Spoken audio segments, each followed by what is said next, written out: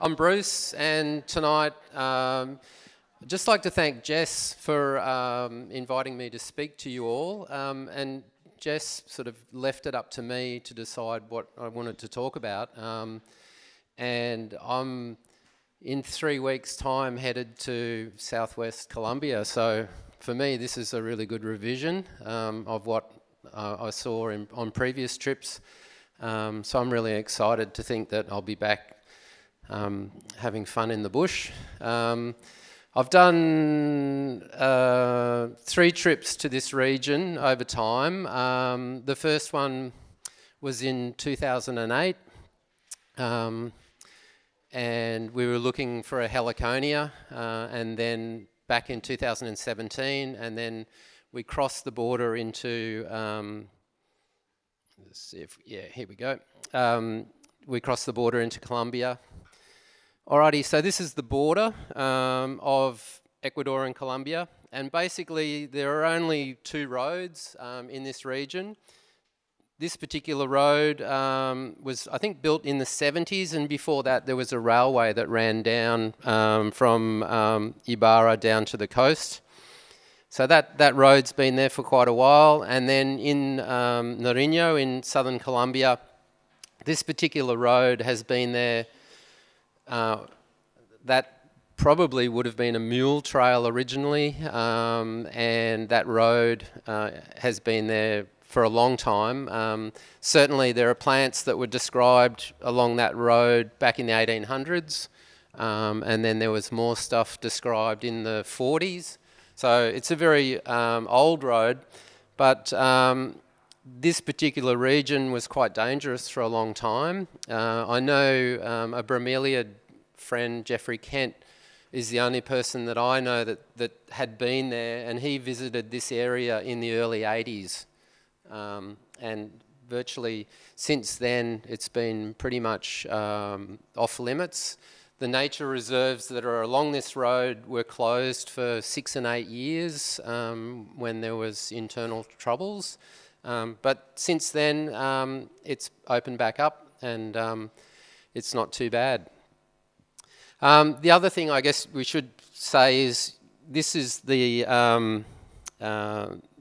Andes, and at this stage in southern Colombia, it's still a single range. It hasn't split into the 3 different ranges, which is something that sets Colombia apart, you know, just with the diversity. This is also the Inter-American Highway, and that's the main route for transport and goods. Alrighty. All right, so this is the heliconia that we were visiting the area to look for in 2009, I think it was. We didn't find it. This is Heliconia lutheri. Some of you might know Anthurium lutheri from the same region. Harry Luther was a bromeliad expert and taxonomist at the Mary Selby Botanical Gardens in Florida. And Harry had a massive bushy beard, red-brown coloured, and so this plant was named for him because of Harry's beard. So we found it in 2017. Alrighty. It's a very mountainous area, and you can see this area's been cleared. This is being developed, as they say. So certainly over time, along here we are on the Ecuadorian side of the border. It's the forest is coming down, and people that were there in the 80s. Discovering bromeliads and such, as they've gone back, they've said that, well, there's no forest left anymore. But along that road, it's basically you've got to get up into the mountains to find forest. This is another road that we came across in 2017. This is a road that runs north from the main road. This new road is headed towards the Awa Indian Reserve and the Colombian border, and you can see basically they're there to cut the forest down and take the timber. Once that's gone, they'll then set fire to what's left and graze beef cattle. It's not what you would call good pasture, but that's the only way that they can make money. So basically, that's what's happening. It's very sad, and huge areas of forest and plants disappear quickly. Generally, they'll leave some of the palms because they can be used for building, and you'll see philodendrons and anthuriums clinging to these palms out in cattle pasture. So it's pretty depressing. But there are still good plants along the road. So, so this is along that road. This is Philodendron magnum. So it's a very large, more than a metre across. To my mind, it's even bigger than Philodendron gigas when it's in full maturity. This is Anthurium longiinternodum. It's in a section Xylophyllum, and I'll probably show you quite a few. You'll all be experts on section Xylophyllum tonight because I've got a few within this group. Generally, they've got a scandent or sort of rambling habit, and generally the internodes are longer, big spaces, so they've got stemmed growth habit. And here it is popping an inflorescence, and just a close-up there. The next one, this is Anthurium terticollectivum.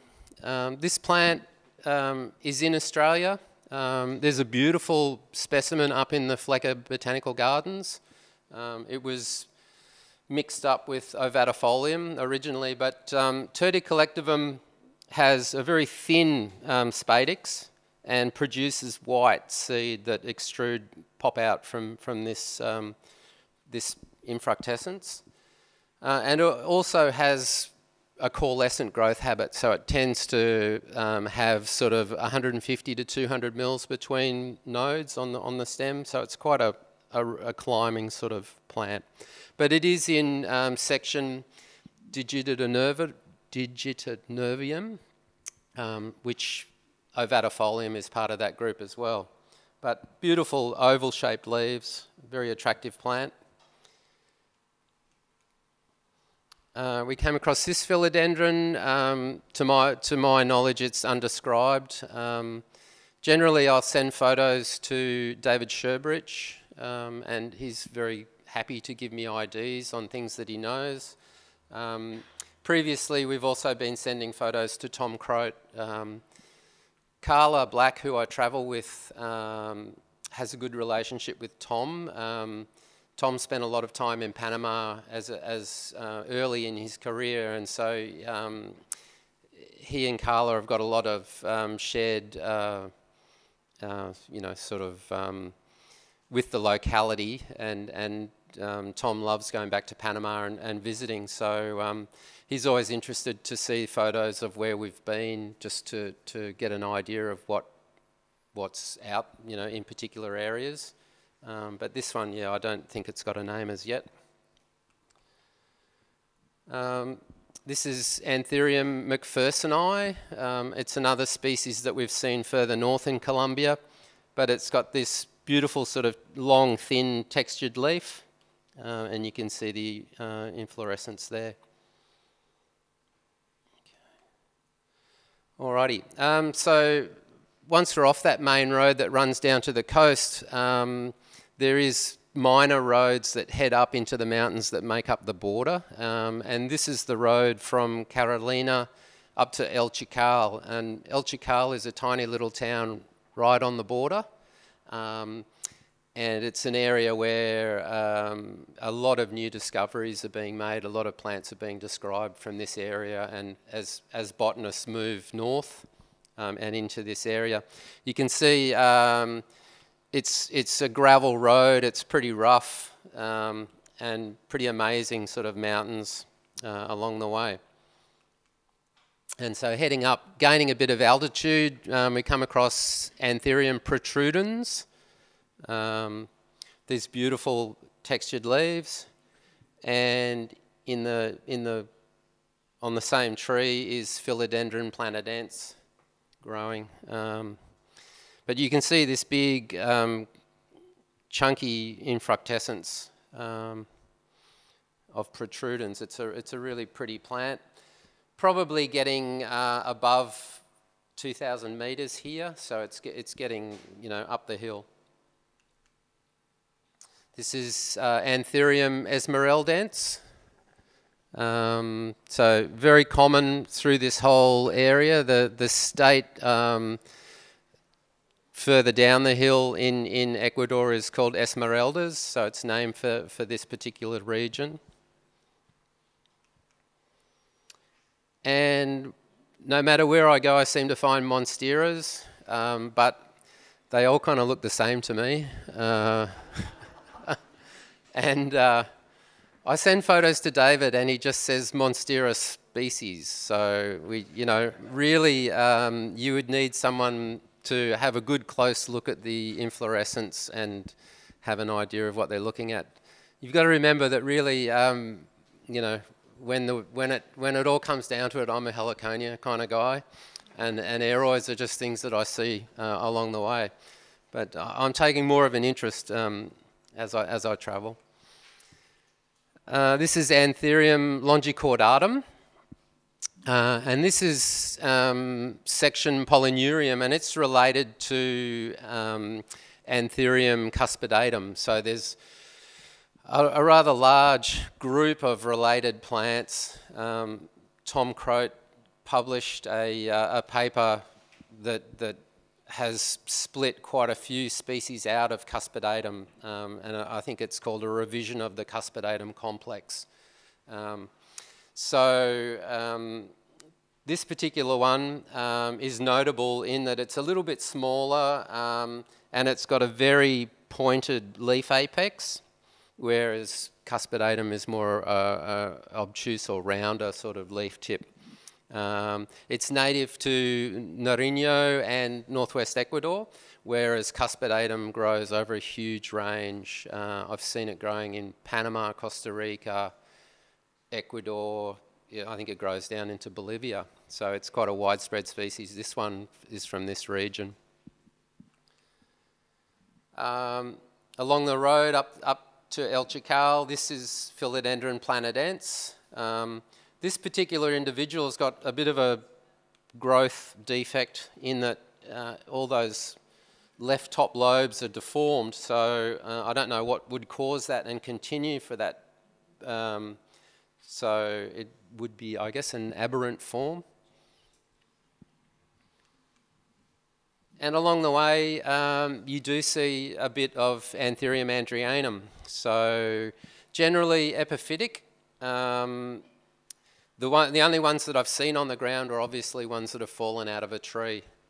And the ones in the bush are all this sort of orangey red. So there's no white ones, pink ones. They've all come from Europe.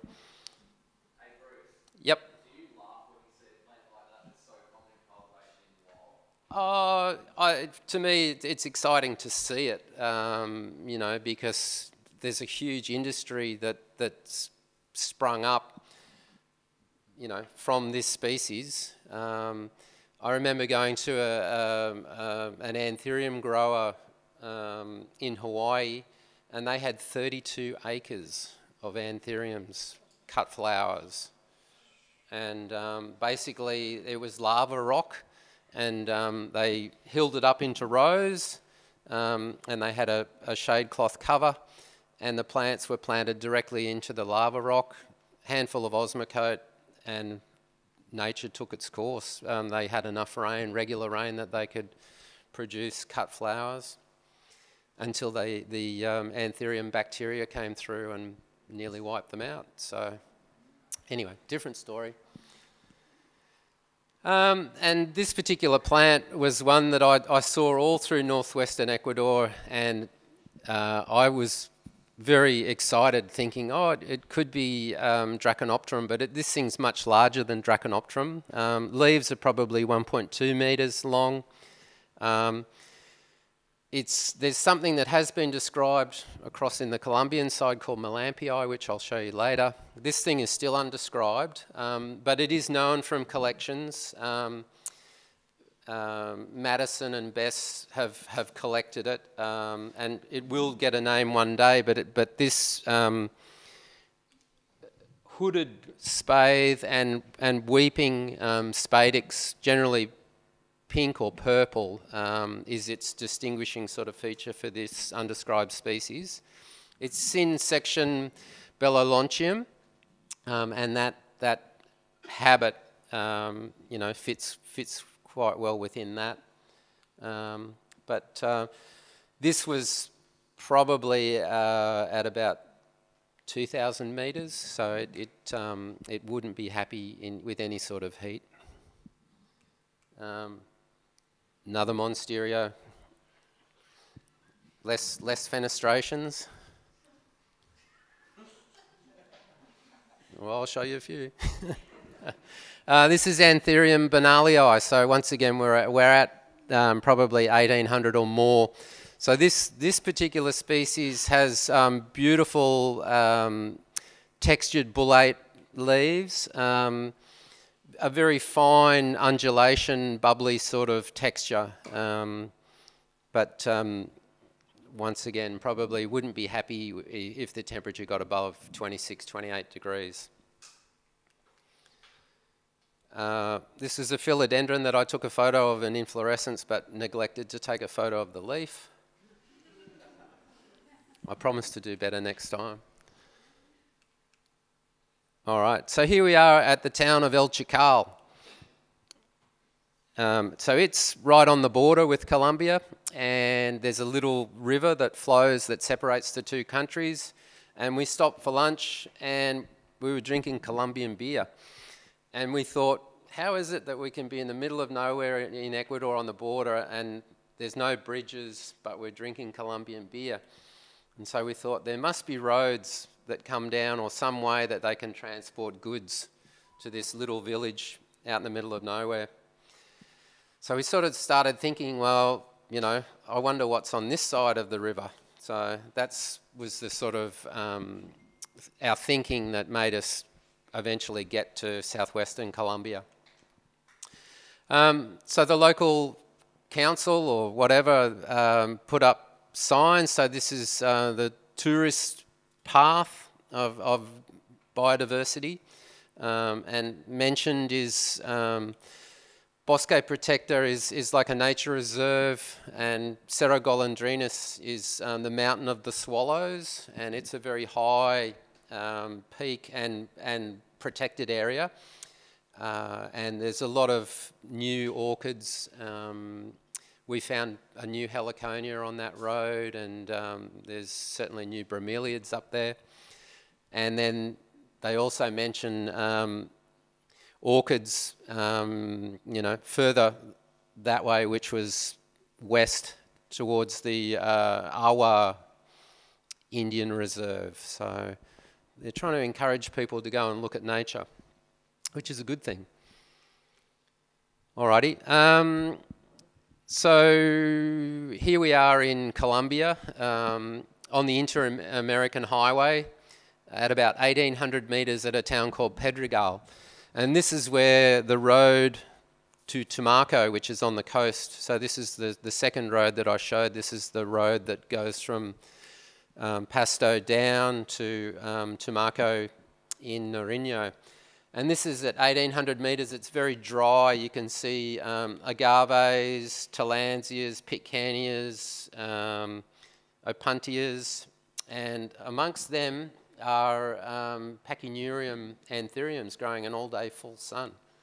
So there are some species that are incredibly tough, but unfortunately most Pachyneuriums look the same, so it's hard to tell what you're looking at.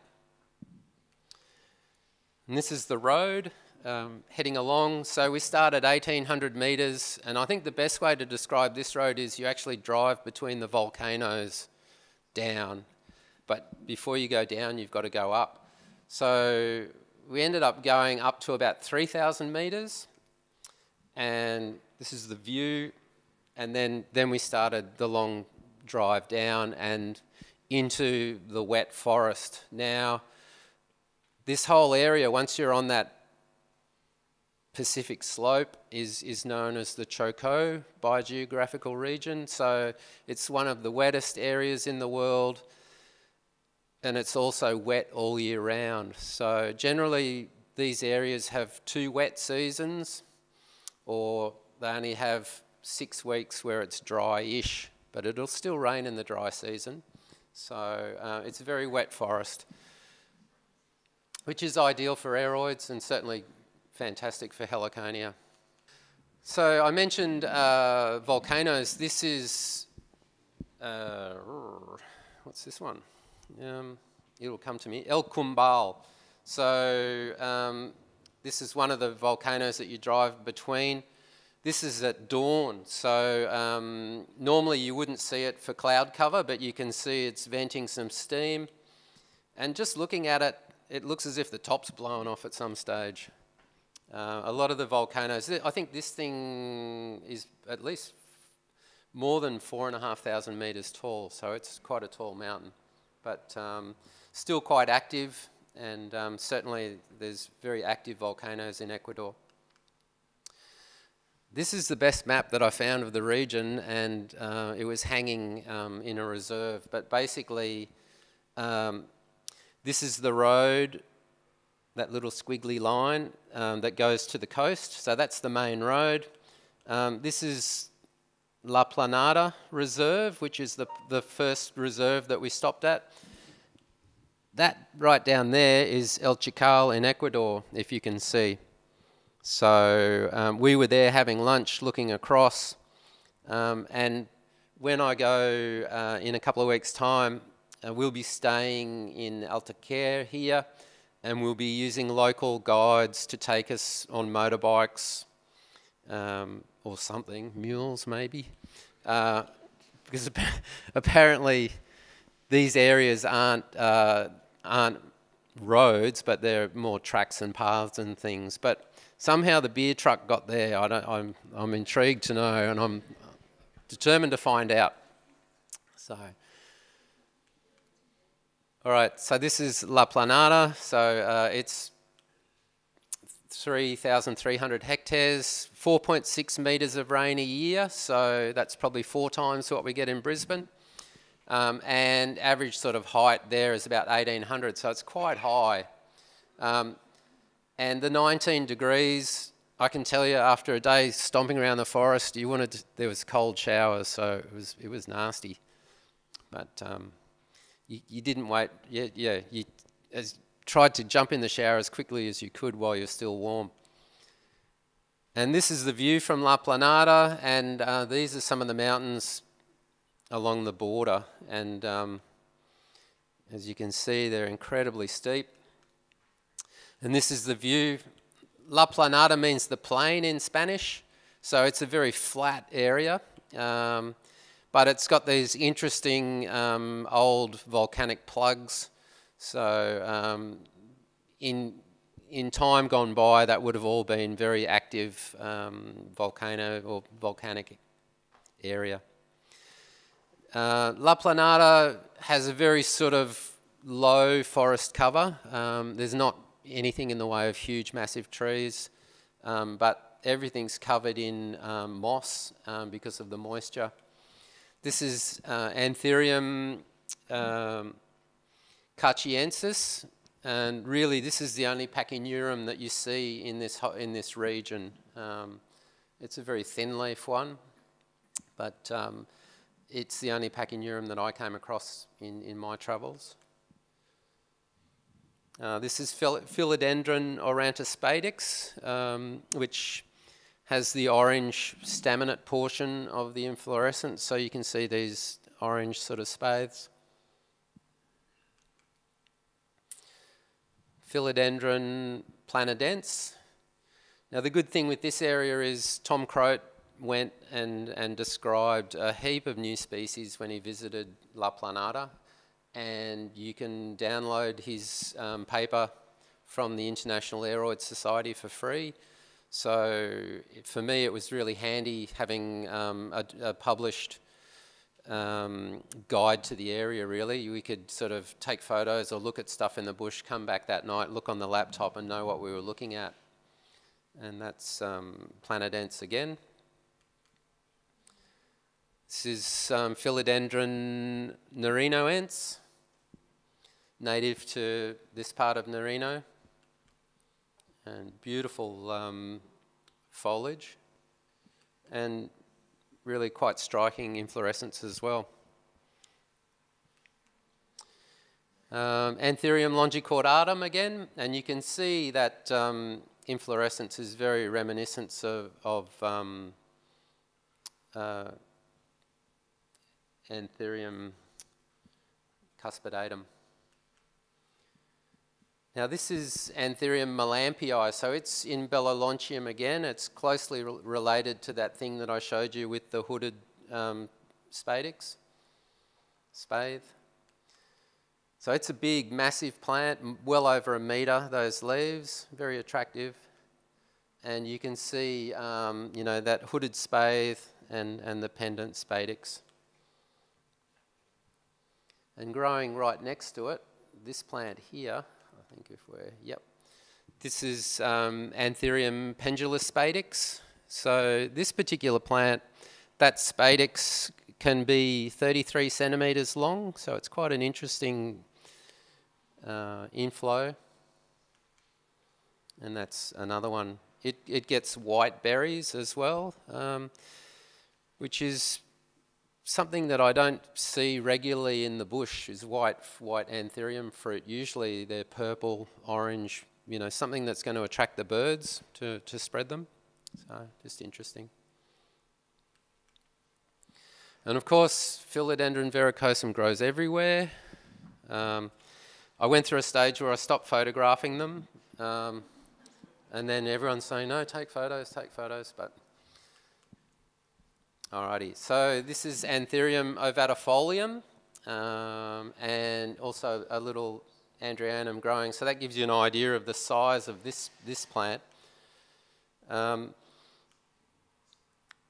ovatifolium tends to get a very, almost like a club-shaped infructescence when it's mature.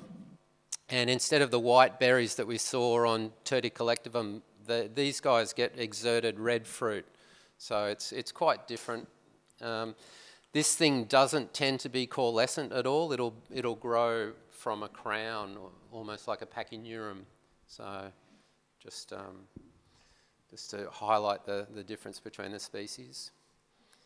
And this is the local Andreanum, and you can see this one's setting a whole lot of seed, and they tend to have this sort of bicoloured spadix.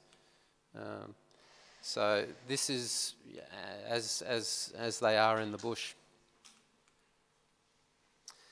This is Anthurium esmeraldense again, with that sort of quilted leaf, often purplish underneath. And that's the inflorescence there. So it's a very ornamental looking plant. Protrudens again, with that really sort of textured big leaves, more than a metre, so it's very, very ornamental. Stenospermations, they're a whole thing on their own. I think in Tom's paper for La Planada there were probably 5 or 6, and only 2 of them had been described. The others were yet to be named. And of course, when you're in the forest, there's all sorts of other plants. This is Cavendishia in the Ericaceae, so related to blueberries. Passion fruit. This one was growing out of a huge liane, like a woody stem, probably 6 inches thick, 150 mil, and putting out these coliferous flowers. So very, very different passion fruit to what we're used to. This is Philodendron verrucapetiolum. Quite variable. So this was sort of like an ovate shape. This was a very rounded one. And interesting stem. This is Philodendron fibrosum. Quite different in leaf shape to what we'd seen further in western Ecuador. These quite round leaves with less texture, but it still had the really interesting petioles. And you can see they really, those appendages are incredible. And even on the inflorescence.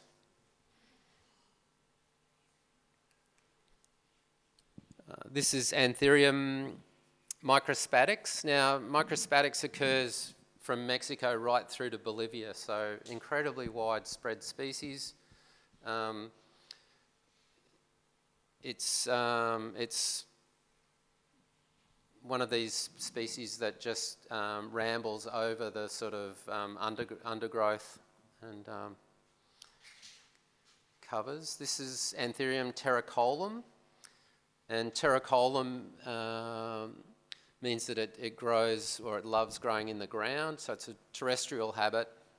It's in that xylophilium group section, where its internodes are quite long. It's a cute little plant. And this is Anthurium mindens, which is another species that occurs over a fair range. It's in the same section. Xylophilium. One day I'll get it, I'll learn how to pronounce it. But it's got that really scandent spreading habit, and bright red fruit when it's mature.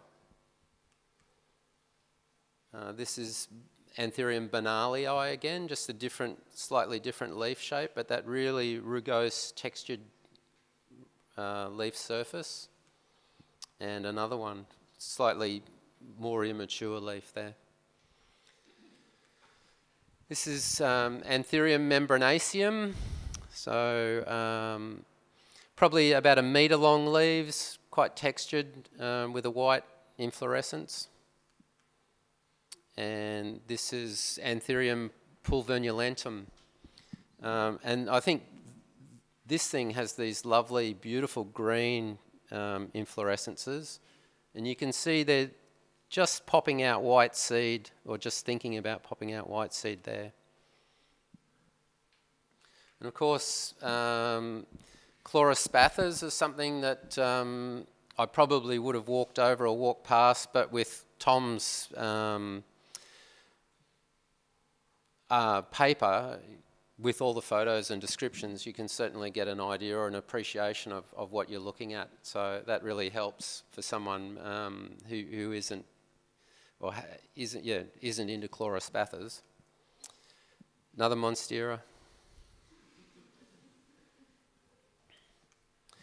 Now this is pretty typical of the actual road. So this is out of the nature reserve and on the road to Tumaco, and we'd stopped for this heliconia, which turned out to be new. But this gentleman was heading off into his farm, which was up in here.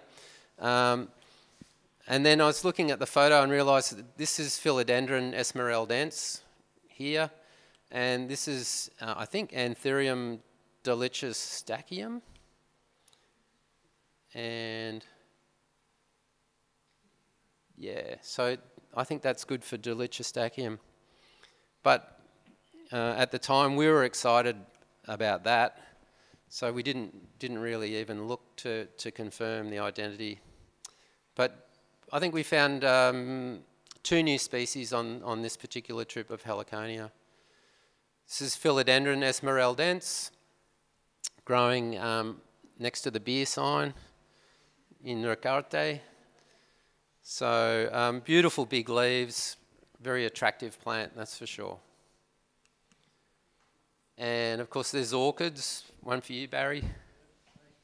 That's all right. I think it's a little maxillaria.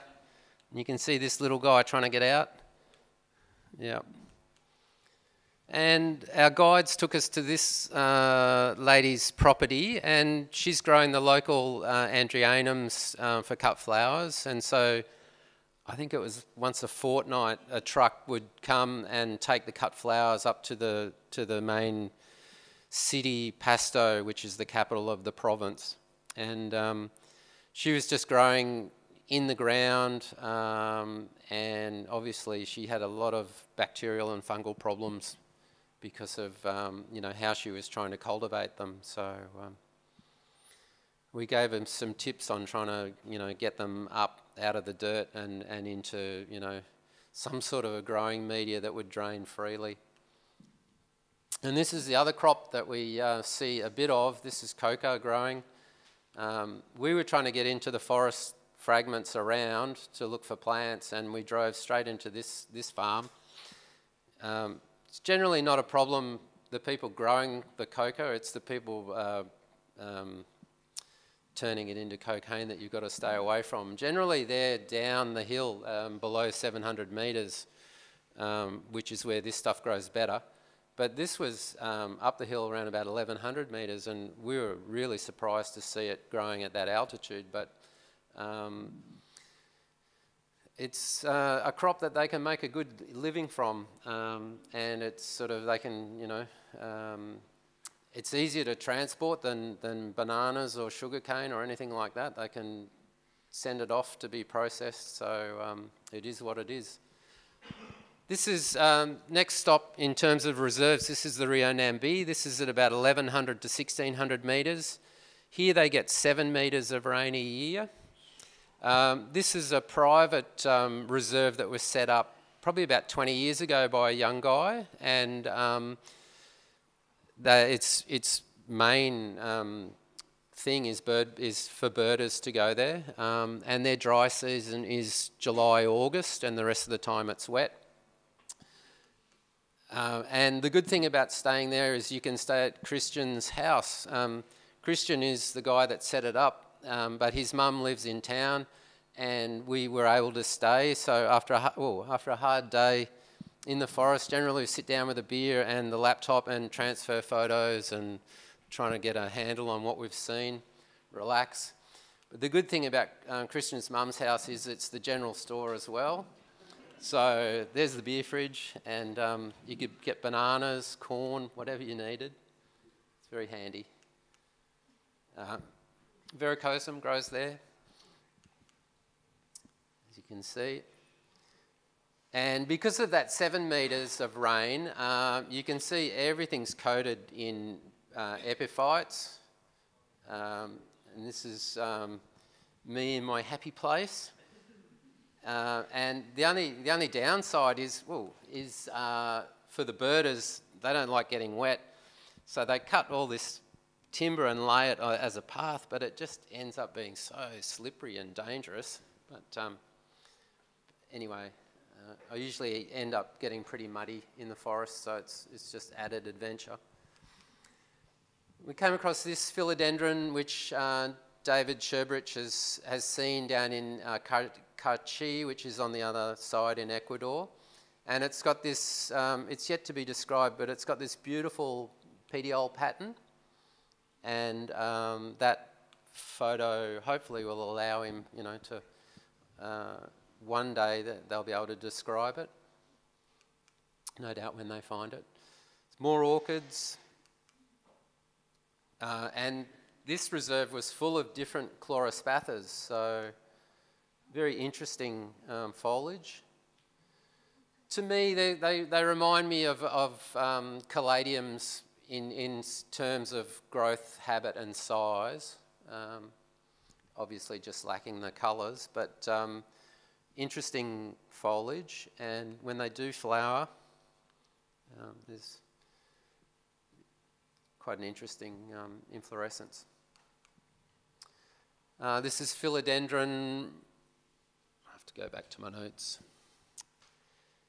Ruga petiolatum. So this one has the textured leaf, but it also has a really brown, rugose, textured, warty sort of petiole. So quite a pretty thing. We saw that in Western Ecuador as well, so it's quite a widespread species. And Anthurium draconopterum, which is a cute little thing. Generally, the leaves are only about 30 or 40 centimetres long, so it's quite a small plant.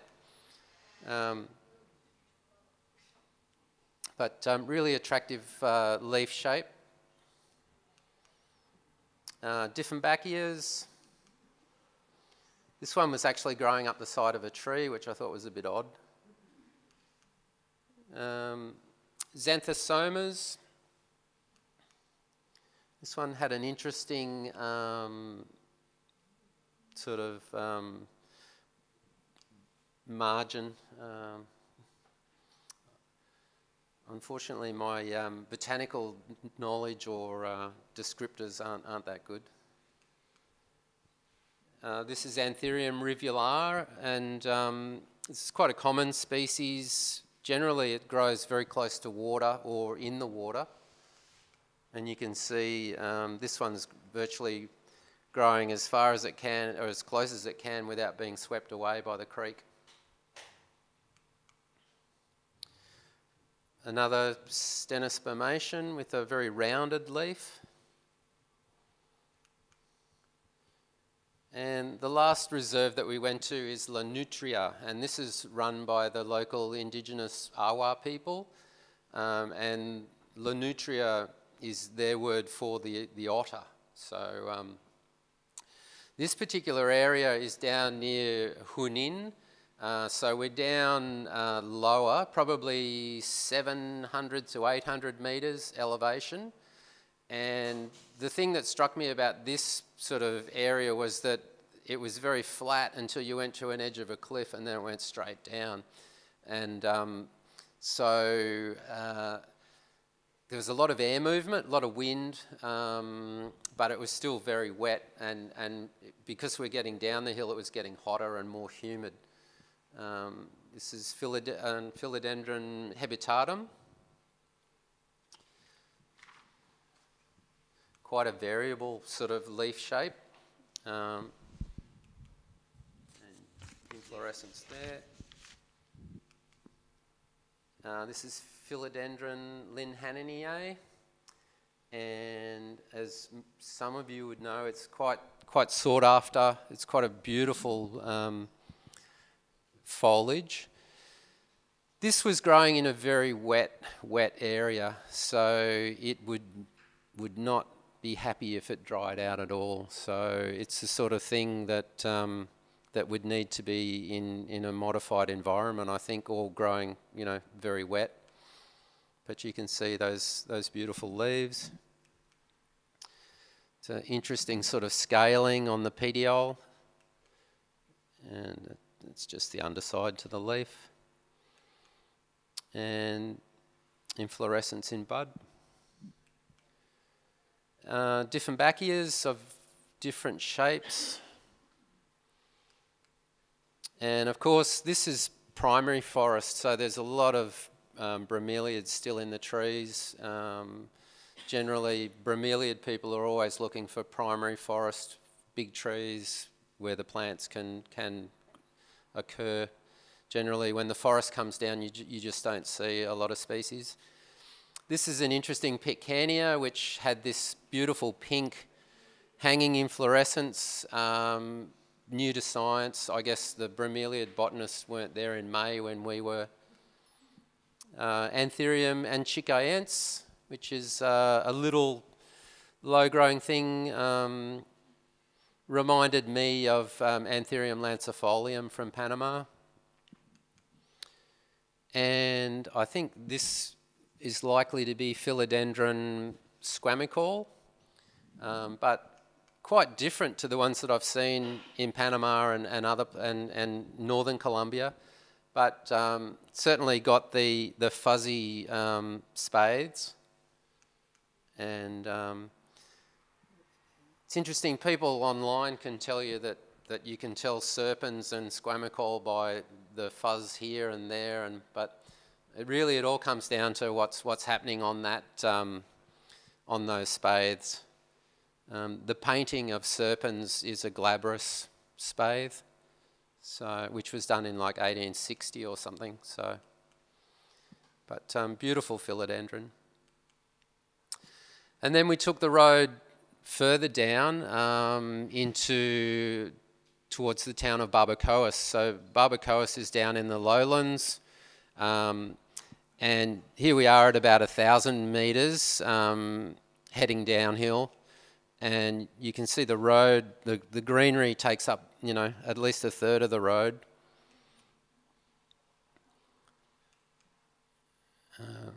This is just hillsides covered in picaneas and calatheas and things. And didn't really see a lot of anthuriums or phyllos down at this elevation. It's funny, generally the anthuriums are sort of at about 2,000 to say 1,000, then philodendrons are a little bit lower, and then below that are the Dieffenbachias, so sort of interesting range in them. And of course, something different, a new calathea, which was cute.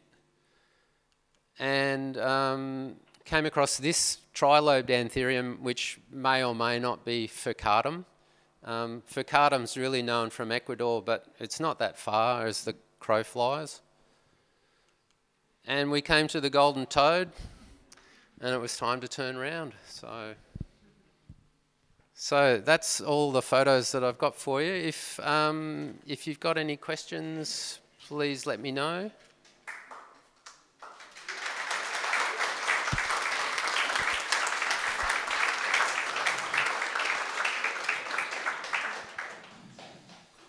I've probably stunned you all into silence for boy. Yep. What temperature was the anthurium below? Depends on the elevation. So at say 1,800 metres at La Planada, their average temperature is 19 degrees. So the lower you go, the warmer it gets. I think Eric would be able to tell you there is a you know a differential of elevation and temperature, but generally once you start getting below 700 metres, it starts getting nasty, like above 30 degrees and humid and unpleasant. I kind of like to stay between 700 and 1,500 in terms of plants in that range tend to have the ability to have some cold tolerance and some heat tolerance. The higher you go, the plants have got no adaptation for heat. So often a plant from further up the hill, if you have it in cultivation here in southeast Queensland, in say September, October, when we have one of those high 30-degree days, you know, they'll generally give up the ghost. They'll be very unhappy. Yep.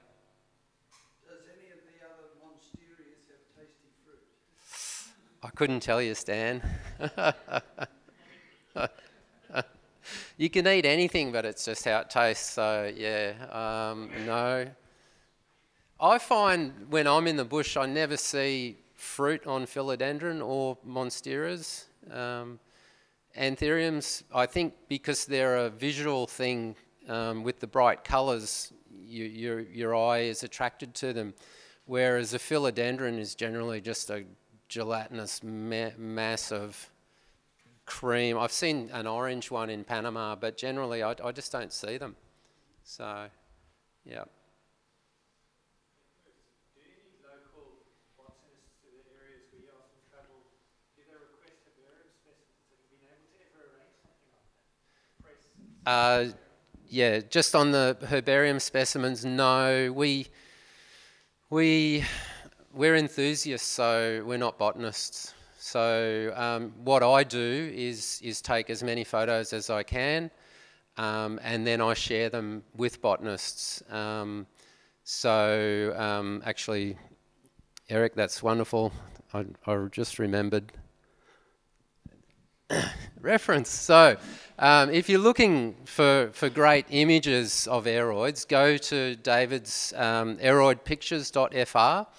I think I've got 70 species of anthurium and 50 species of philodendron there that I've been able to share, and obviously David's website shares throughout the world. So anyone, you know, if you've got a photo of something that you don't think is on there, talk to David and get it up there, because trying to encourage people to take, you know, more of an interest and to see such a range of species and images is wonderful.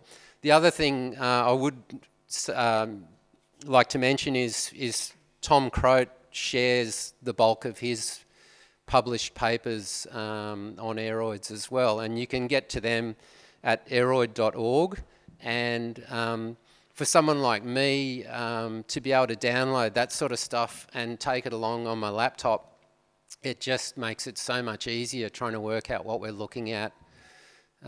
Unfortunately, I can't read or understand a lot of botanical terms because I'm not a botanist, but I'm really good with photos, so if they've got photos in the publications, that makes it a lot easier. This is an example. This is just on my laptop. These are the two papers that Tom published when he visited La Planada. So, you know, that's just fantastic. I think he described something like 28 new species of anthurium or something, you know, in that range when he visited. So, you know, as we get told, there's 1,000 described species, and there's likely to be another 2,000 still out there that don't have names. So it often is difficult to know what you're actually looking at, because likely it may not be described. So, yeah. Alrighty, well, thanks very much.